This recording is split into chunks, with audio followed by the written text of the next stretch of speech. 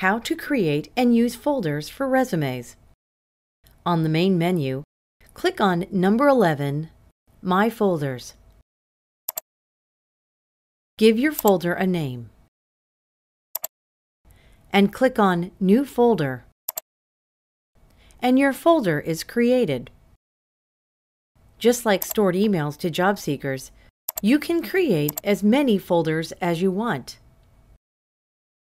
To place a resume in a specific folder, return to the resume screen. Select the name of a job seeker, and in the upper right-hand corner, select Add to Folder. You can also put a resume in as many folders as you want. To refer to the resumes in a folder, just click on the folder name and it will pull the batch up.